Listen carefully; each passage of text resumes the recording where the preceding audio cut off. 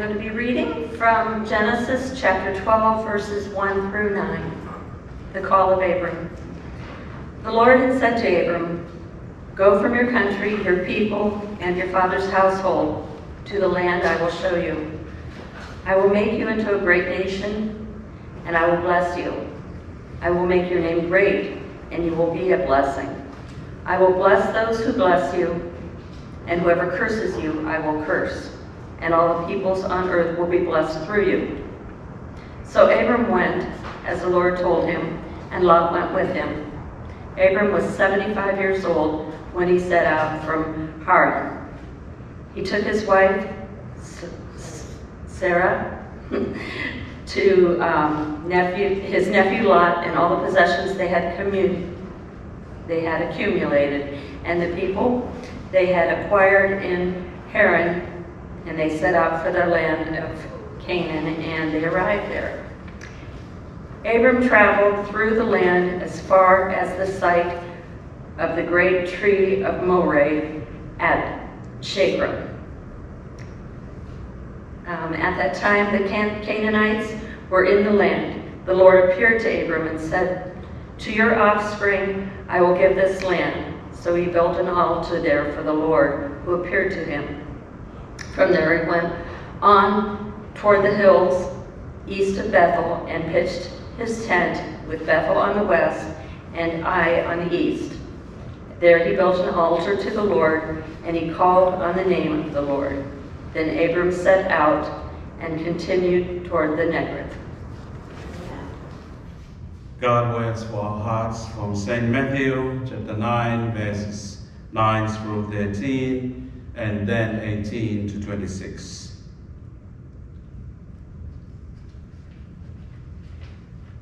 As Jesus went on from there, he saw a man named Matthew sitting at the tax collector's booth.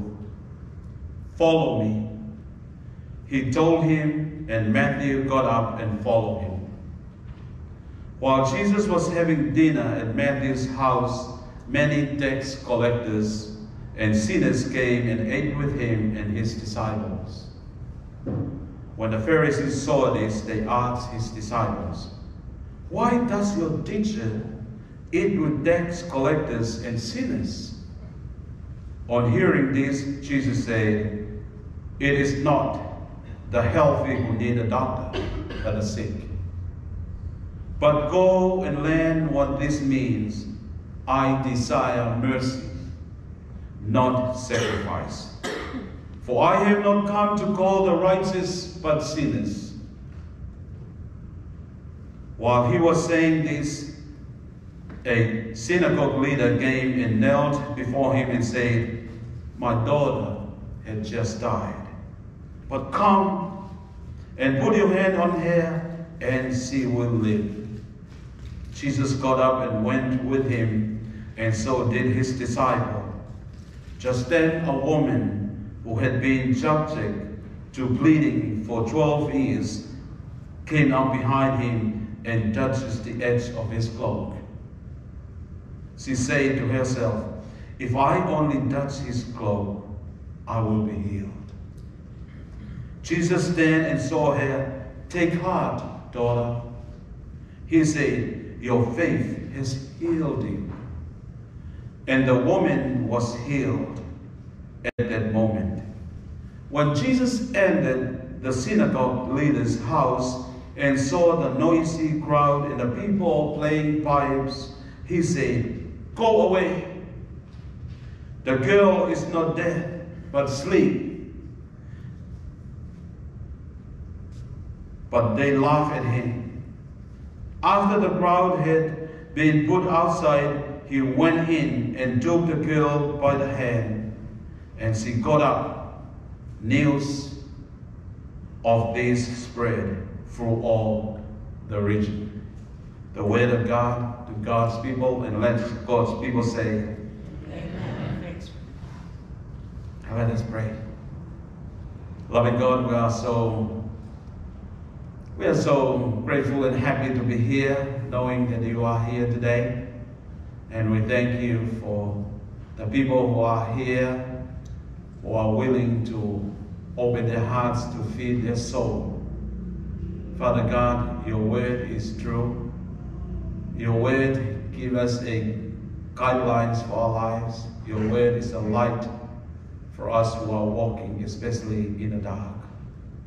Father God, bless our heart and our ears when we receive the word. Have faith in your word. In Christ's name we pray. Amen. Amen. Jesus said, follow me. We call in a different ways. And the call that God directly to all of us. When Abram called by God, Abram took his wife Sarai and also his nephew Lot, not only them, but the family and also the possession they had. And both readings for this morning explain how God called us. The Psalms 33 says, blessed is the nation whose God is the Lord, the people he chose for his inheritance.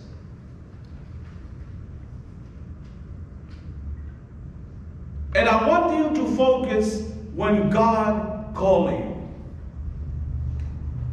Here is the Old Testament and the New Testament readings for this morning.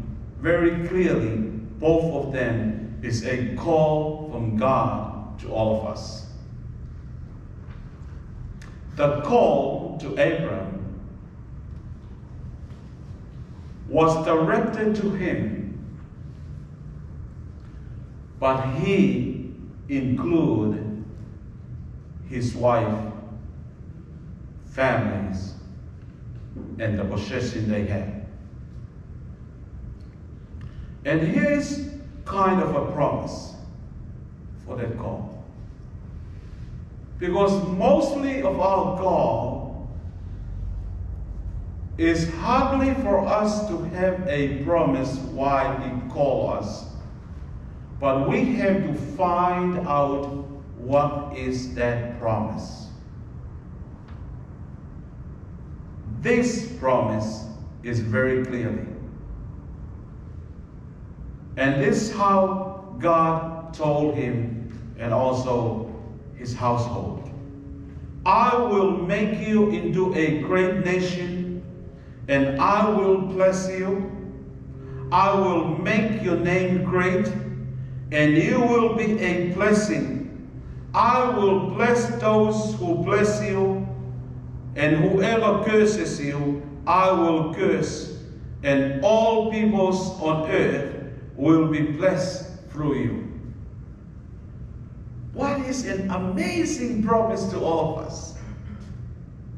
If someone told me that, or someone just called me and say, go to that place, I already built a palace for you, you have a car over there, you have a sport car over there, you have a vineyard over there, I will bless everything, go. I guess everybody will say, I will go, for sure I will go. But the faith that Abraham had motivated him to know the promises that God wanted him to have.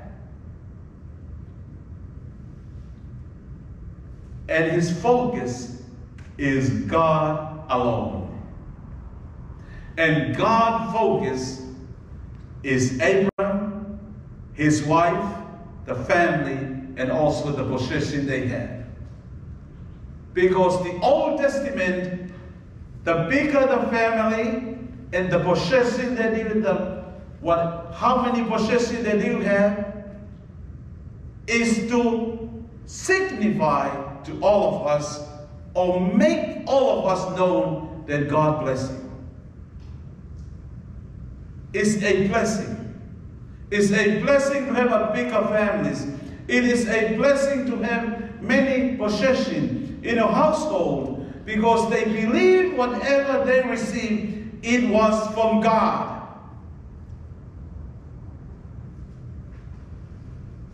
And we know that from what God has been told him. I will make you into a great nation. That's a blessing. And I will bless you. Bless everything, including this person, Abraham, by God. But in the New Testament for this morning, as Jesus walking along, he saw Matthew. And he saw a man, and his name is Matthew, sitting at the tax collector's booth. Follow me.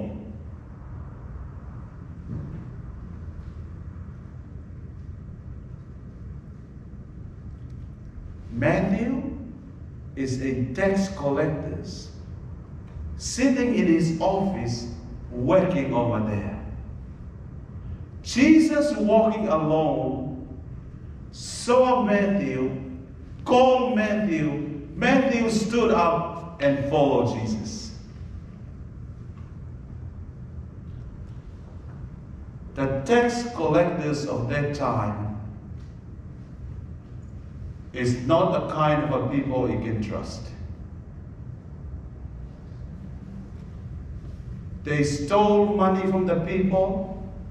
If they receive a tax from you, $3, $2 for the Roman Empires, $1 for his pocket. And I wonder why he sat down in his office, because that's where the power and authority he had. Because if you walk into the office, the boss always on his chair. Because he's the one who has the authority. He's the one who controls everything. Maybe he stood up when you walk into his office or her office and shake hands with you, but he returned back to his chair, the best that he can have, to let everyone know, I have authority or I have power because this is my chair. And that's Matthew have that. Matthew always thinking about himself. Abraham is different. God blessed him. And because of Abraham, it's a blessing for the others. Matthew is an individual person who controls things in his life to have money from others, and that money he's not supposed to have that, but he stole that money from them. He probably loves what he's doing. He might be saying, I am rich, I have a lot of money, I can buy whatever I want to buy, I can draw many people to me because that I have a money on my hand. Then Jesus walking through, and this is what he said, Matthew sitting in the tax collector's booth, follow me. He told him, and Matthew got up and followed him. Everything that Jesus, in this story, Jesus walking, Jesus saw him, he invited him to have a new hope in his life. He stood up, not only stood up, but he followed. Different from Abraham, get all the possession that he had and follow. Here it is a direct invitation individually to you, and I highly respect how Jesus is calling us. Calling us individually because we are all unique in many ways. I have a way to say yes to God when He called me. You have a way when God calls you. And I do appreciate all of you who are here. Because when God is directly calling you, there is a yes in your life to be here, to worship God. You know that there's many churches, or maybe all churches now, not many people worship on Sunday. They worship their own. But here is calling the person who owned a lot, including himself. He left everything that he loved. He left his own authority. He left his own power, but moving his direction in a new direction to receive the power and the grace and the mercy of God who calling him to go in a new direction of his life. Can you imagine when God is touching you and say, move from this to another direction I will give you? Because when God is calling us, you didn't see the possession or whatever in front of you, but he already prepared for you to have that. All you can do, go with the faith that you have in your life. Calling is a blessing to all of us, especially when God calls us. If God created the earth and all of us, if God holding the earth is spinning, what happened if he stopped it? Then everybody drove in nowhere. But sometimes we mistreated God. We are thinking that we are God, and the way we treat God is a second class in our life. But it's a reminder to all of us, when Jesus called us, there is a promise already packaged up for you, and your name is over there. And every package call for us is more like in a warehouse.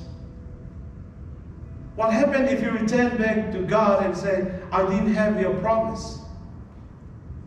You called me and promised to have that I didn't have. He maybe take you to the warehouse and say, look, there's your name still over there. You never open up. You didn't have enough faith to follow me when I asked you to follow me. I want to move on from this. It's very important for us to see what is going on over here.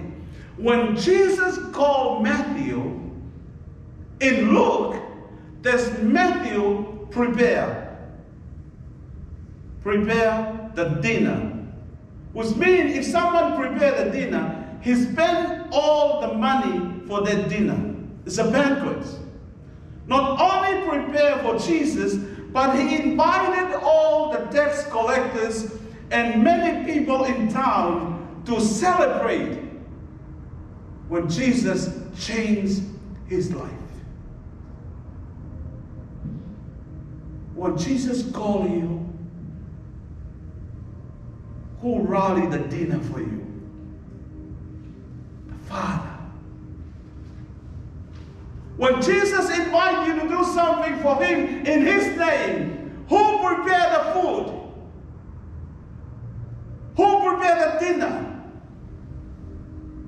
Imagine the Father, the Creator, God of all gods, put up an apron and walking to the kitchen and prepare a dinner because of you.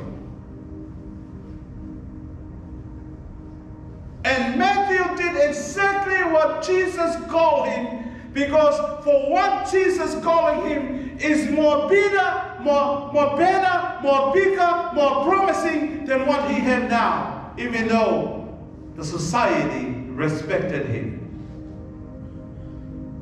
Because everything in his life is about dishonesty. And once he recognized that dishonesty is not going to work for him, he changed his life when Jesus called from dishonesty to be honesty for his kingdom. So many times we are moving away So many times we make our own choice, but we never know when Jesus calls us, there's a new hope, there's a new life, there's a new way to all of us.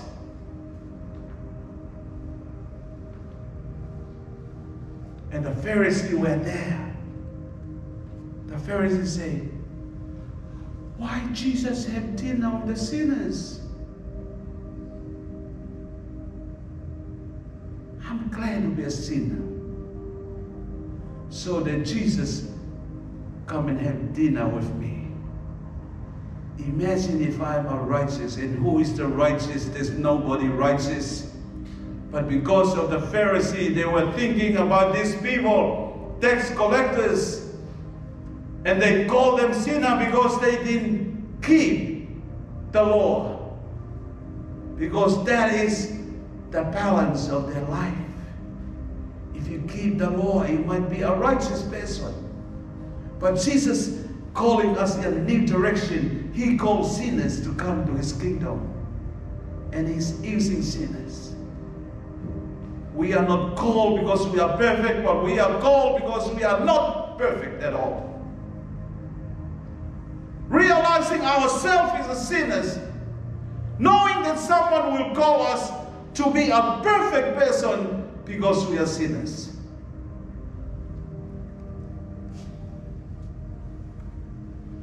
Then here it is what Jesus is saying for them. I really love it, the way. It is not the healthy who need a doctor, but the sick. It's not the healthy who need a doctor, but the sick.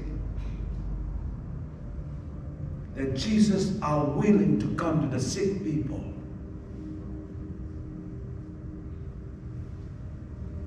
Because there's every time we drop our tears from our eyes and lift up our eyes to God, there is someone over there for you. And here's the reason for that. Then Jesus, while he was saying this, a synagogue leader came and knelt before him and said, my daughter has just died, but come and put your hand on her, and she will live.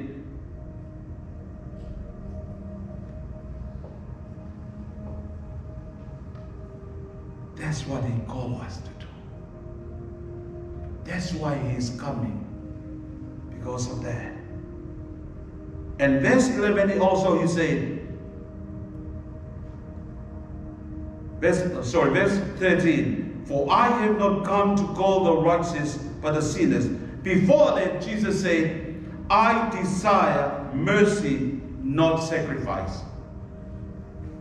I desire mercy, not sacrifice. Mercy came from the word, means oil, anointed oil. Every household in a Jewish family have an anointed oil available for those that are sick in a house.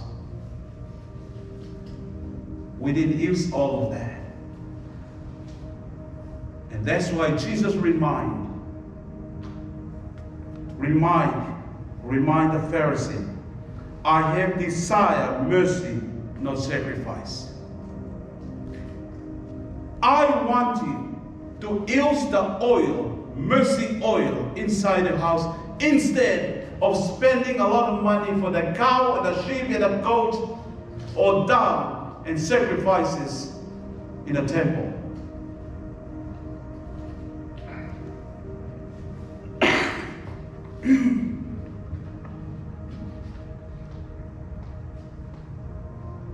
When Jesus entered the synagogue leader's house and saw the noisy crowd and the people playing pipe, he said, go away. You know why Jesus said go away?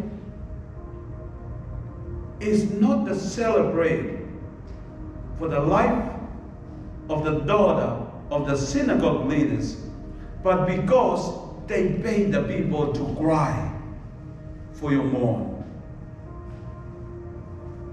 They pay the people. If I have a funeral in my family, I pay the people. They just come to cry. how messy the life they had. And Jesus called us. He needs us to know the right way and the right hope that we have. The only way that we can have that through Jesus Christ. And this is our hope. He will give us a new life, give us a new way to go. That's the only way to go to the Father. But we have to through Jesus Christ.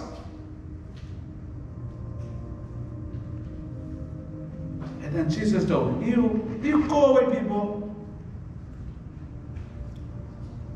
You are not coming here to cry because you have love for this family, but you're coming over here because they pay you to come and cry for that. And Jesus told them, the girl is not dead, but asleep. And the crowd, they will laugh. Because Jesus always makes a new way in our life. When you get dressed to come to church, there were some people, they laugh at you. When you holding your Bible and go, they will laugh at you. When you involved in the mission of the church outreach, they laugh at you. Whatever you do in the name of Jesus, there were people over there trying to stop you from doing that. But the Holy Spirit and God calling us already prepared the promise for you if you keep on going or following Jesus.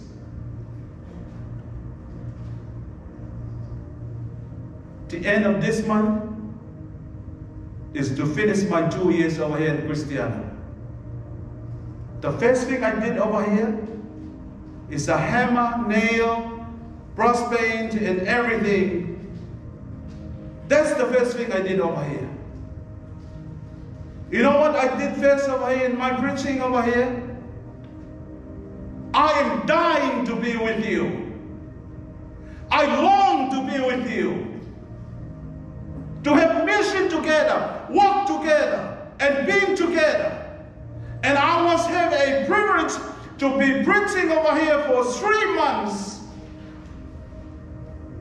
Faith that works in the difficult times. And after that, I preach about the mission outreach. I preach about the commitment. I preach about discipleship. Be ready. When we come to 3 years, everybody have to roll their sleeves. And we have to follow the person who carried the cross to all of us is our Redeemer. Let's find the promise had been prepared for this church. Hopefully the front yard will be finished soon. And we're going to fix neighbors' front yard. Not only the neighbors will fix this town.